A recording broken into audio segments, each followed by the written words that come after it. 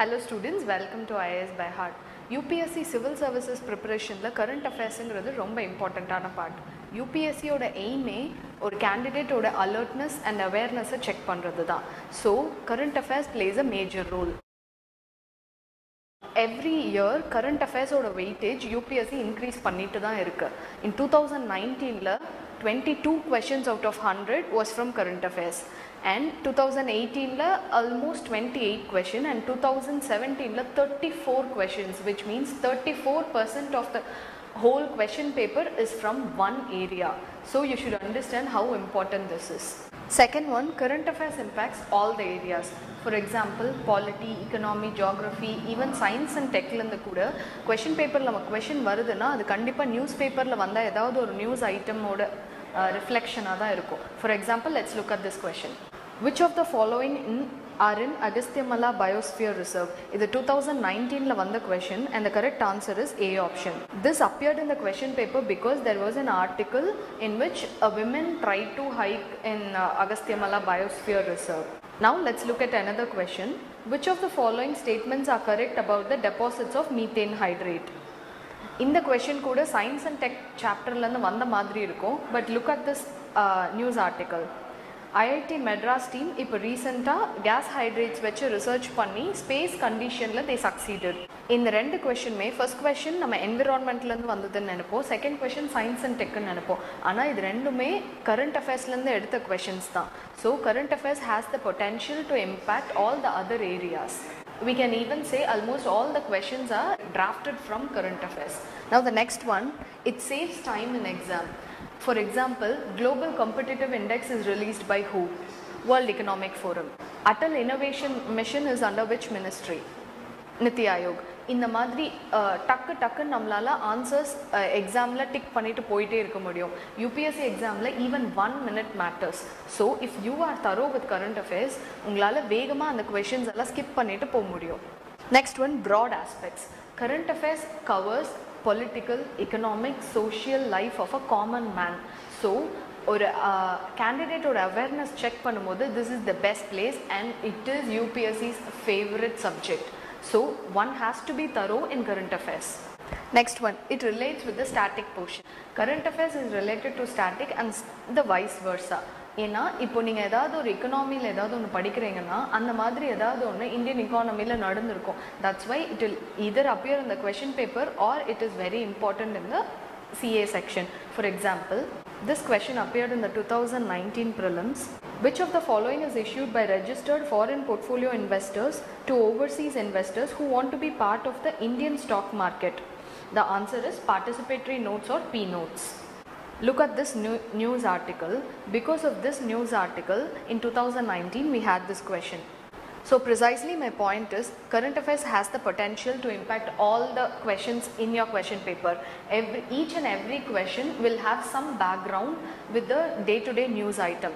Therefore current affairs becomes very important. Next one, current affairs has relevance in all the 3 stages of civil services exam. Prelims ah irukattum, mains ah irukattum, interview ah irukattum, you will have to have some opinion on all the issues so that you can face the exam with confidence. For example, let's take this. This is a recent news item. India drops 2 places down to be ranked 142 on Global Press Freedom Index. India's place in the Press Freedom Index, prelims, mains and in interview. 3 stageலயுமே இதுல questions கேட்க முடியும். For example, I'll give you a sample. Prelimsல என்ன மாதிரி question வரலாம்னு. Consider the following statements regarding the World Press Freedom Index 2020 report. Norway is ranked first in the global press freedom. India has dropped to 142nd place. Both these statements are correct. Therefore, answer is C option. இது இல்லாம வேற என்ன questions கேட்கலாம்னா, who releases the Press Freedom Index? And it is released by Reporters Without Borders or NGO. I hope you all know that. And performance of India and its neighbors patti kekkalam. What are the countries that is dominating the index and what are the countries in the bottom places, adha patti kekkalam. Comparison of India's performance in the previous year and this year அப்படியும் கேட்கலாம். These are the possible avenues to ask question in prelims only. I'm talking about, okay? Press Freedom Index வச்சு prelims ல மட்டும் கேட்கக்கூடிய questions இது. Mainsல என்ன கேட்கலாம்னா I'll tell you. Freedom of press is more myth, less reality. Examine. Next question. Freedom of the press is a precious privilege that no country can forego. Discuss the significance of above statement. Do you think Indian media is free? So these are the sample 2 mains questions. இது 15 marksலயும் வரலாம், 20 marksலயும் வரலாம். Precisely the point is, ஒரு current affairsனு எடுத்துட்டிங்கன்னா இது prelims, mains, interview இது 3 ஸ்டேஜுக்குமே நீங்கள் prepare பண்ணணும். You'll be shocked to know இது இன்டர்வியூவில் கூட உங்ககிட்ட கேட்கலாம். For example, reasonable restrictions to the freedoms enjoyed by media are necessary while addressing the concerns of national security. Do you agree with this? And ரொம்ப சிம்பிளாக கூட கேட்கலாம். What ways do you think will be helpful to curb paid news and promote the credibility of Indian media? So I'm just giving you a sample. ஒரு சின்ன news 3 stages of எக்ஸாம்லேயும் அதோட relevance இருக்குது. நீங்கள் இதை ப்ரிலிம்ஸில் படிச்சிருந்தாங்கன்னாலும் வேறு mains கொஷனில் how has media evolve அந்த மாதிரி S A டாபிக்ஸில் நீங்கள் இந்த இண்டெக்ஸை கோட் பண்ணலாம். இந்த மாதிரி நம்ம கரண்ட் அஃபேர்ஸ் ரிலேட்டடாக மெயின்ஸ் எழுதும் போது தான் நம்ம answers will fetch more marks. Thus we can understand current affairs is an indispensable part of the civil services preparation. Now I'll tell you what are the sources and how to study this current affairs. CA ப்ரிப்ரேஷனில் நம்ம focus பண்ண வேண்டிய முக்கியமான 4 areas இதுதான். இதெல்லாம் தான் யூபிஎஸ்சியோட favourite ஏரியாஸ்ன்னு சொல்லலாம். Government schemes, recently launch பண்ண schemes, where it was launched, என்ன பட்ஜெட் அண்ட் எந்த மினிஸ்ட்ரி கீழே அந்த ஸ்கீம்ஸ் வருது, அந்த ஸ்கீம்ஸில் ஏதாவது மாடிஃபிகேஷன் இருக்கா, இல்லை ஃபஸ்ட்டு வந்த ஸ்கீம்ஸ் அதுதானா அப்படின்னு ஒரு ஸ்கீம் எடுத்துக்கிட்டோன்னா you should know in and out of it. அடுத்தது இன்டர்நேஷ்னல் ஆர்கனைசேஷன்ஸ் அண்ட் கன்வென்ஷன்ஸ். கண்டிப்பாக கரண்ட் அஃபேர்ஸில் இந்த ஏரியாவிலேருந்து you'll have at least 2 questions from that. And international conventions, recently signed panna conventions like 2017 question paper la Solar Alliance, International Solar Alliance பத்தி வந்திருந்தது, அதோட headquarters Haryana, அந்த detail வரைக்கும் you have to know.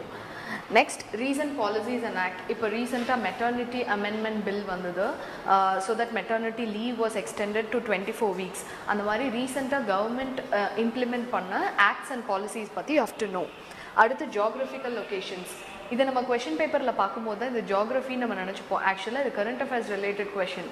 For example 2014 வந்து இந்த question பார்க்கலாம். What is the correct sequence of occurrence of the following cities in South east Asia as one proceeds from south to north? Bangkok, Hanoi, Jakarta, Singapore. இதோட correct option C. So இந்த மாதிரி current அஃபேர்ஸோட favourite areas, யூபிஎஸ்சியோட favourite areas இதுதான் நம்ம சொல்லலாம். So நம்ம current affairs படிக்கும் போது இந்த ஏரியாஸை கண்டிப்பாக எக்ஸ்ட்ரா ஃபோக்கஸ் கொடுத்து படித்தோன்னா we'll at least get 10 to 15 questions correct. Current அஃபேர்ஸுங்கிறது ஒரு கடல். நம்மளால் 1 இயரோட கரண்ட் அஃபேர்ஸ் என்ன தான் நம்ம படித்தாலும் நமக்கு தெரியாத ஏதாவது ஒரு விஷயம் கண்டிப்பாக இருக்க தான் செய்யும். ஆனால் நம்ம என்ன பண்ணோம்னா we should know something about everything. You can't know everything about something, right? So how to master this current affairs? Keep one fixed source.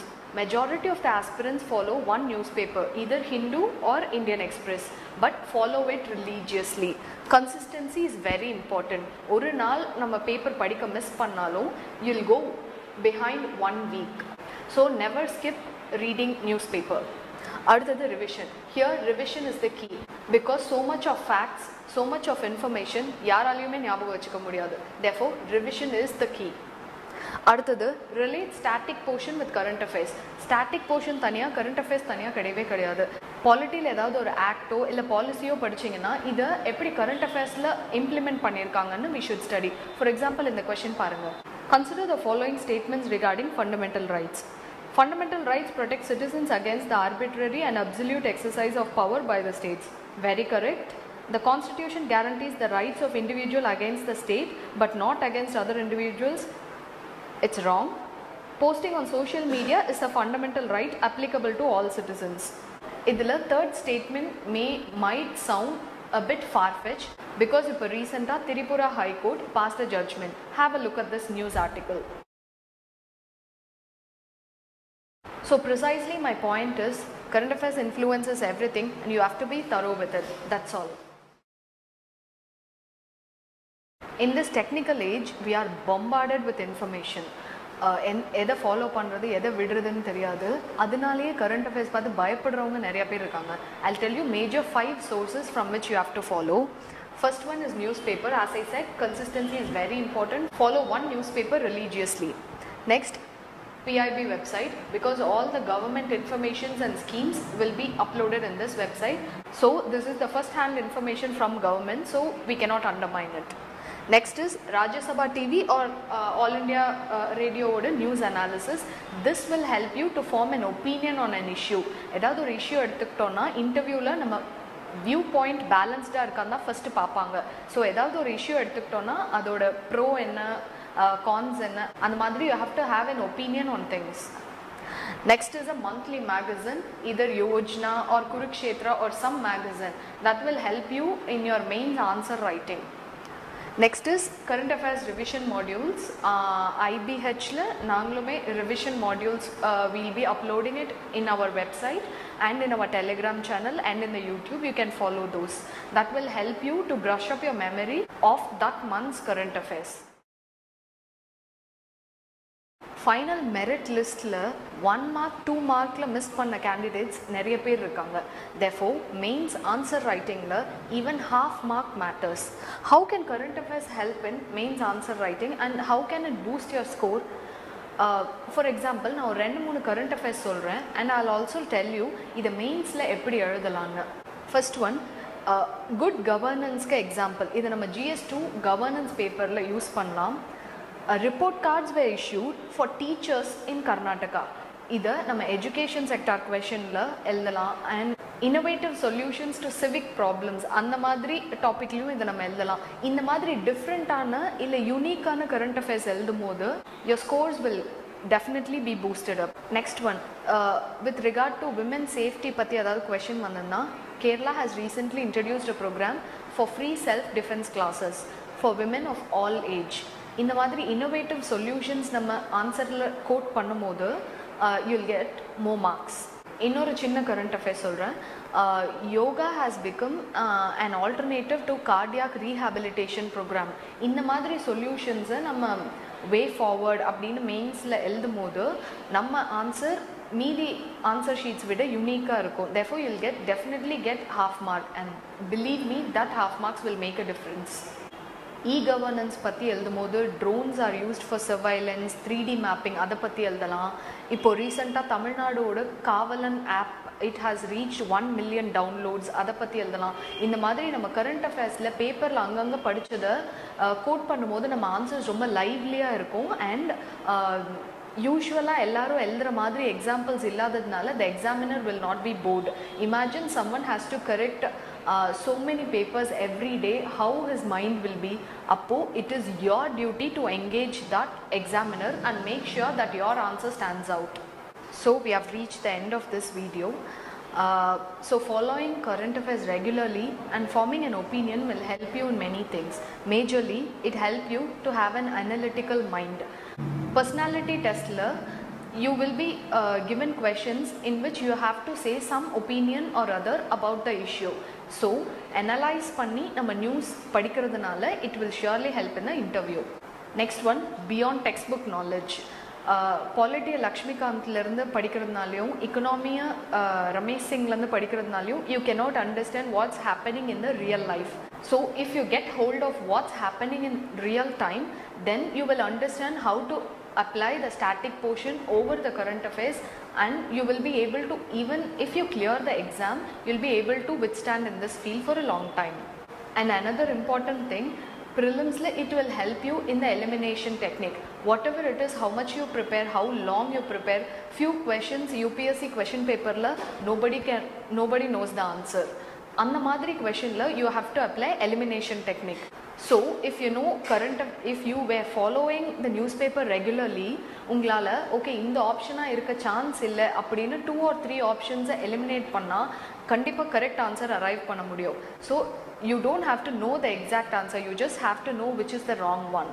So precisely this is one major part in current affairs preparation in which nobody can skip away from or nobody should even think of skipping away. So follow our videos regularly to get updates on current affairs and keep following the newspapers regularly. Thank you.